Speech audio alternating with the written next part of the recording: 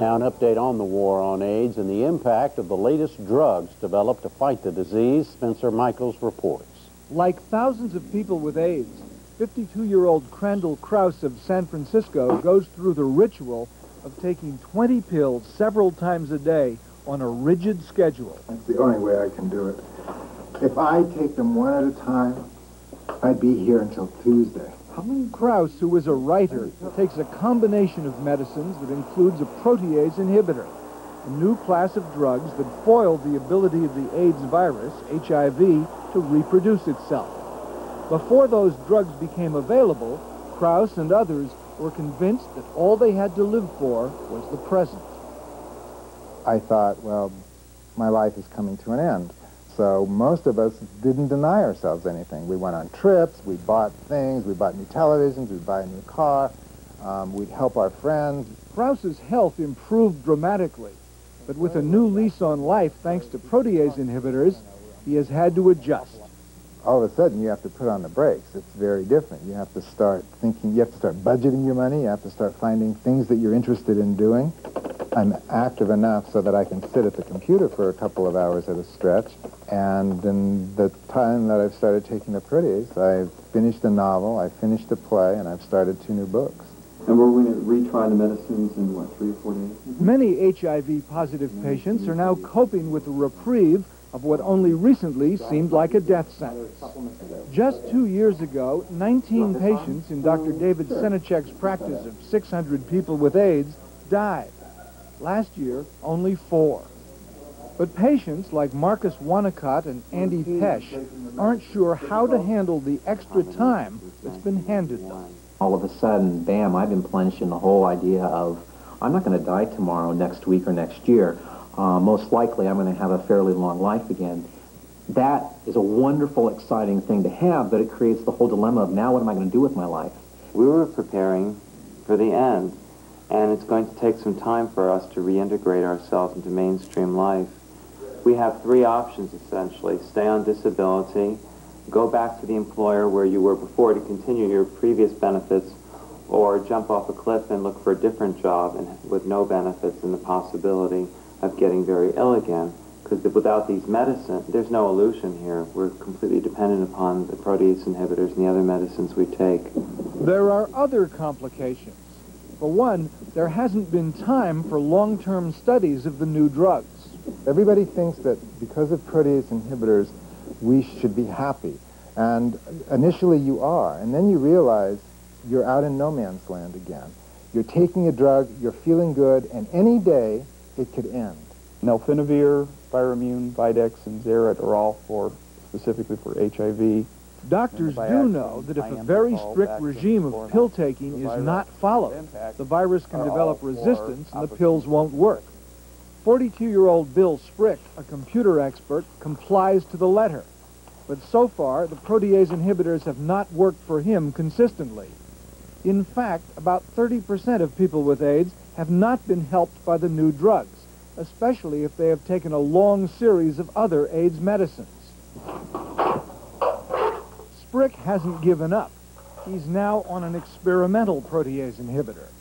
It's a roller coaster. You feel really great when it looks good, but then when the numbers come crashing down, you get pretty depressed. It's like, oh no, here we go again. This is another one that doesn't work. And I think the thing that right now is worrying me the most is I've taken all the drugs that are presently available that are released, plus I'm taking one that isn't released, and it's kind of a time game. Unlike Sprick, 32-year-old Danny Cohn, a radiation therapist, essentially gave up on protease inhibitors because they made him feel worse. I was exhausted all the time and nauseous. Basically, my entire quality of life was gone.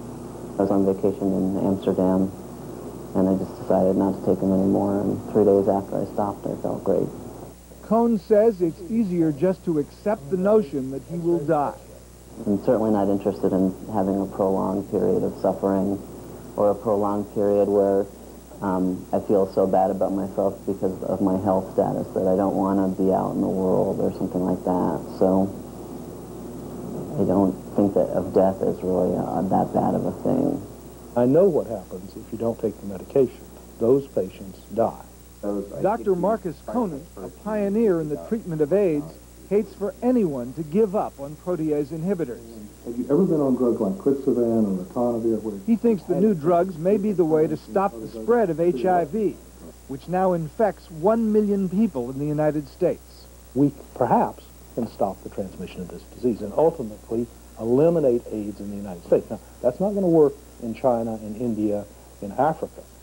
Protease inhibitors have yet to have an impact on the millions of infected people outside North America and Europe. That's because of their high cost, up to $25,000 a year. In the United States, the tab is often covered by insurance companies, at least most of it. Right now, for me, it comes out to about $800, $900 a month in copay. So, but I tell you, this stuff is doing what it's supposed to do. So we really have no choice about it.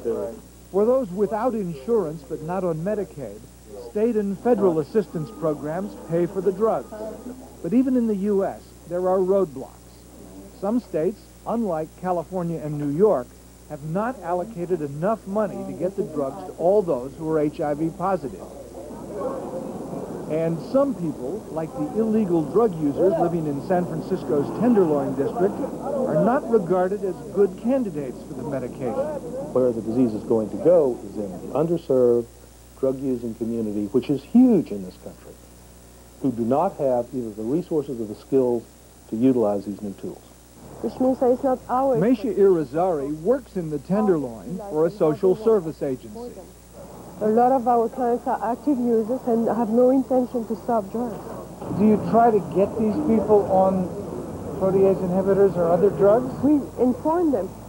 It's tricky because we don't have... Irizarry says the need to take the new drugs regularly makes this clientele difficult to manage. There is obscene poverty, lack of hygiene. Protease inhibitors require that people take them faithfully 4 times a day. If there is any speed or crack involved, of course, they're not able to maintain a schedule. If they get off the schedule, they develop a resistance to the drug. Therefore, they're no longer a candidate, and they will surely die. Nearly 3/4 of the residents at the rundown Ambassador Hotel, where Irizarry often sees clients, have AIDS, mostly contracted through illegal drug use. For these people, there have been no new leases on life, no worries about how to handle the reprieve. In fact, protease inhibitors play no role in the lives of people like 41-year-old Robert Brightshoe. They say this can save your life. I know. When I start getting down, I'm gonna get on it. But they say once you get on it, you gotta stay on it. You know. And I'm prepared for that. Why are you unprepared for it? I'm afraid of it right now. I'm afraid that because I'm afraid that if something should happen that stops, it can backfire and be immune to it. It won't work anymore. You know what I mean? Some here don't trust the government, doctors, or, like Lee Burnside, the medication. Been on antibiotics for that? San Francisco Health Director Dr. Sandra Hernandez, herself an AIDS specialist, does not think doctors should routinely withhold the new drugs from patients they consider irresponsible. One of the public health responsibility in this arena is where people choose to take them, but are poorly organized for whatever reason to do so, that we devise programs to be able to support that. And in fact, we've done that in San Francisco. For poverty-stricken and more well-to-do AIDS patients alike, taking protease inhibitors remains fraught with uncertainties. Researchers and health officials are still learning how to use the new drugs and are planning to issue new guidelines for HIV therapy later this year.